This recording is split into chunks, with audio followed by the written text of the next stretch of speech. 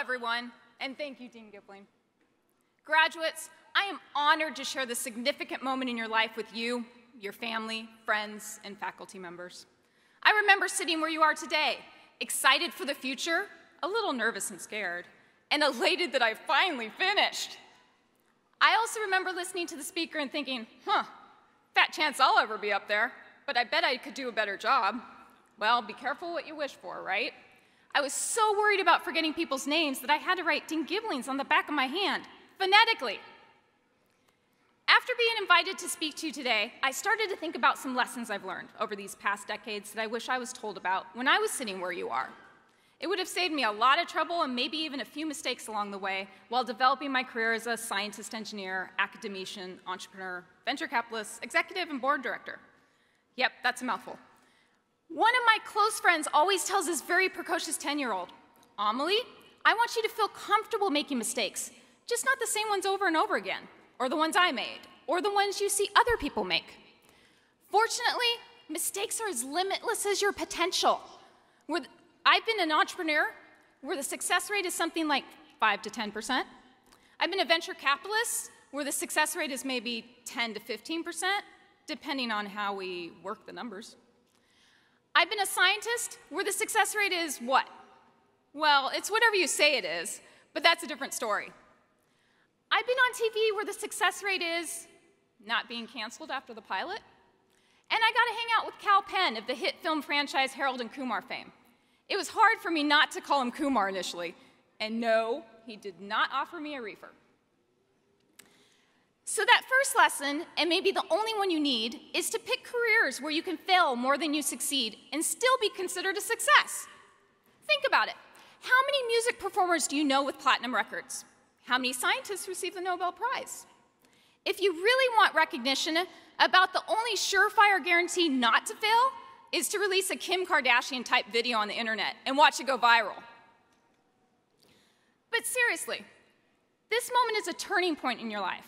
Sure, it's going to be difficult justifying eating cereal for every meal going forward, but you've achieved an amazing goal that only a small fraction of the population achieves. Relish it. You've earned it.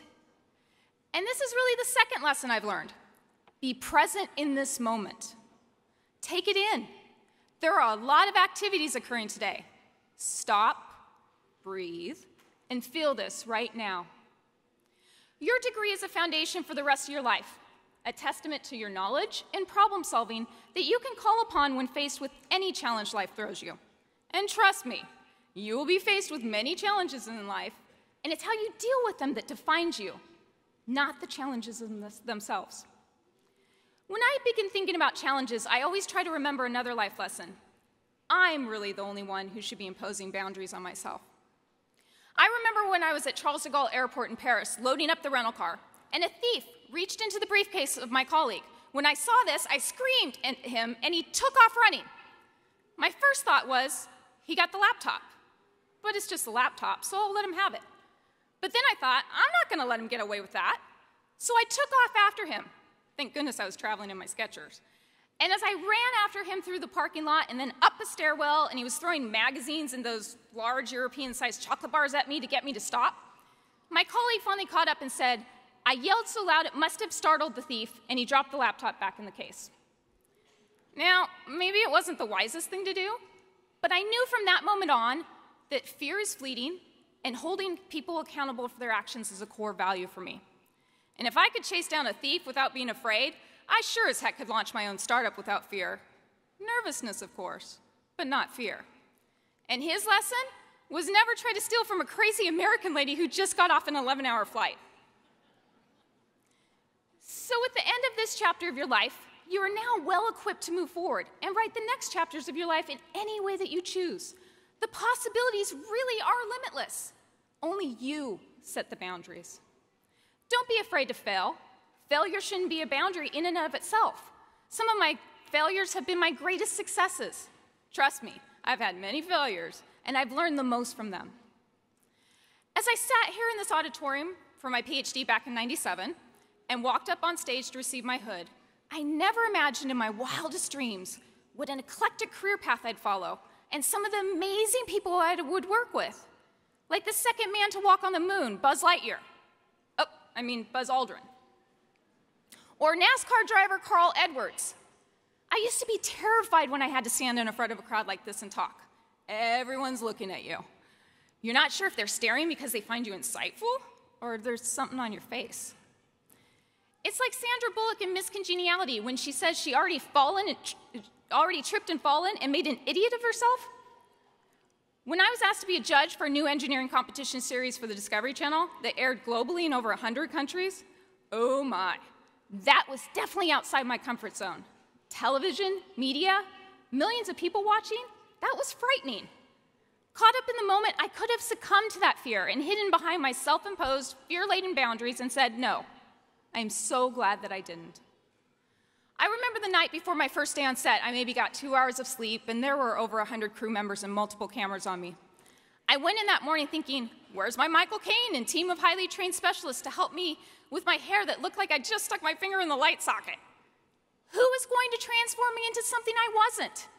In my case, who was going to make sure I always said something intelligent, insightful, the perfect soundbite for the perfect edit?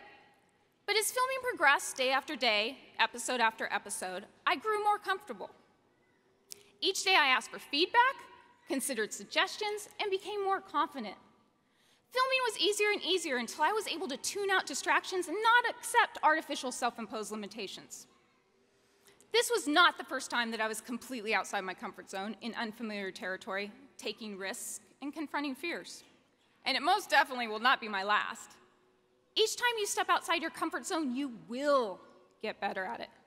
You have to be willing to be uncomfortable and take risks. You never know what is on the other side of the door unless you open it and walk through.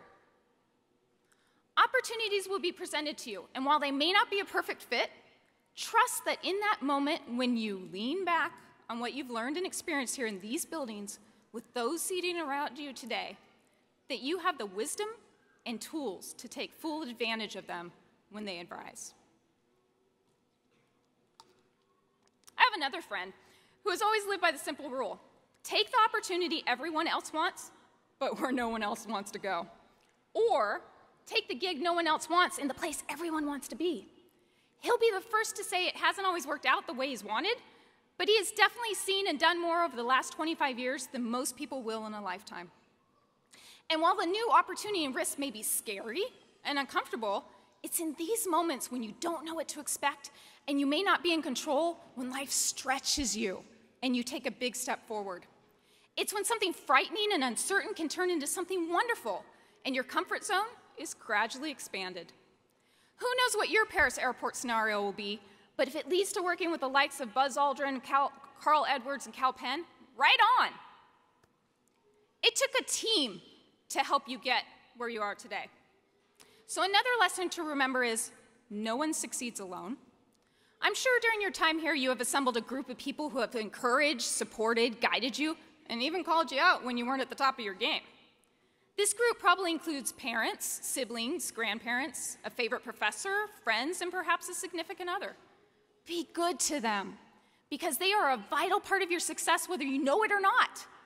And you never know how long you're going to be couch surfing in their apartments and homes until you actually make enough money to pay back the student loans to get your own place. I call my support group Team Christine. Many of us are lucky enough to have mentors in our lives, but I've been fortunate, and I have been fortunate in that regard. It was at a cocktail party a few years ago with one of my company's board members who was in his early 70s, and he pointed across the room to a man he identified as his mentor. I wasn't sure I heard him correctly. The guy was many years his junior, fit, tailored suit. We've all heard of trophy wives, but this was a trophy mentor. And I said, "You've been successful for years. You still need a mentor?" He said, "You are never too old for a mentor, and I will always have one until the day I die." My team is eclectic, just like me. My husband is a major part of it, not only to support me during times of success, but during failure too. He's my pillar, the one who grounds me, the one who understands there is a pair of Jimmy Choos, Manolo Blahniks, Louboutins, Marc Jacobs, you get the gist, in my closet for every great accomplishment. Because who says you can't be smart and successful and love a great pair of shoes? Woohoo! My colleagues are sounding boards.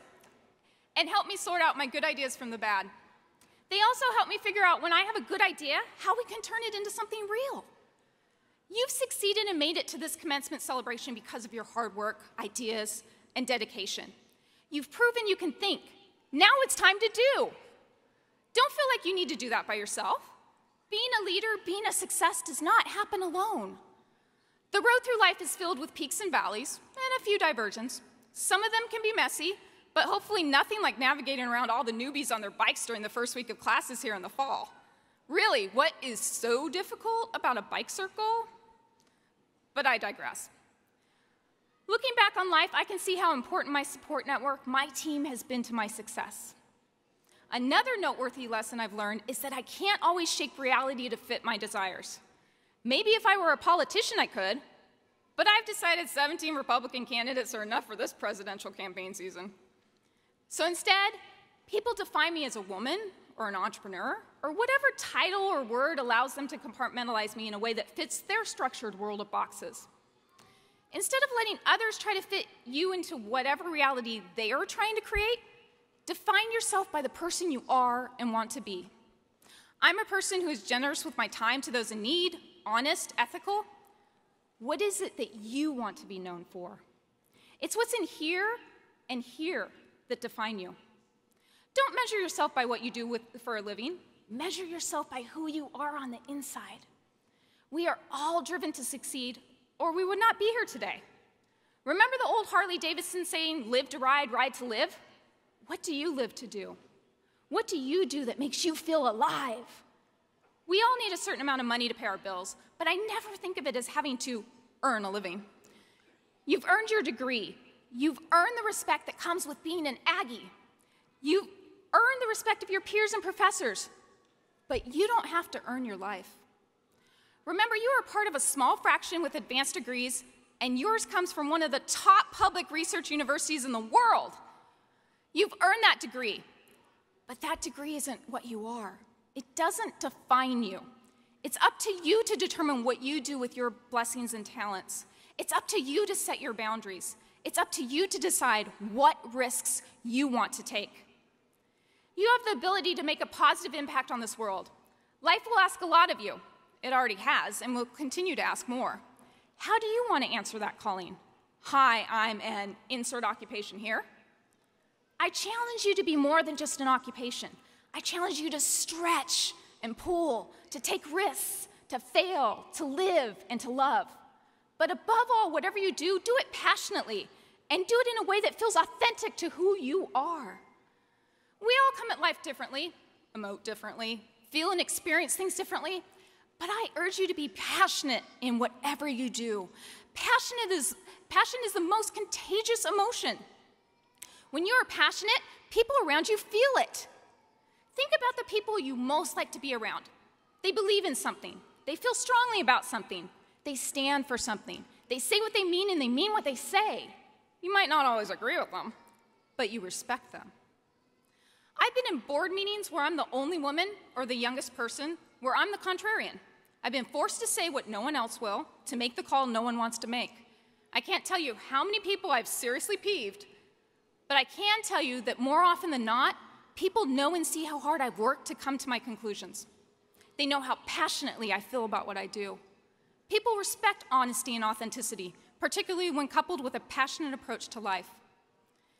It took me a while to realize that happiness and fulfillment are a journey, not a destination. They are within you, an inside job that no amount of outer or material gratification can ensure. You also don't get true happiness from other people. It has to come from you and how you interact with people to make a difference. H.G. Wells once said that sometimes you have to step outside of the person you've been and remember the person you were meant to be. I absolutely believe that.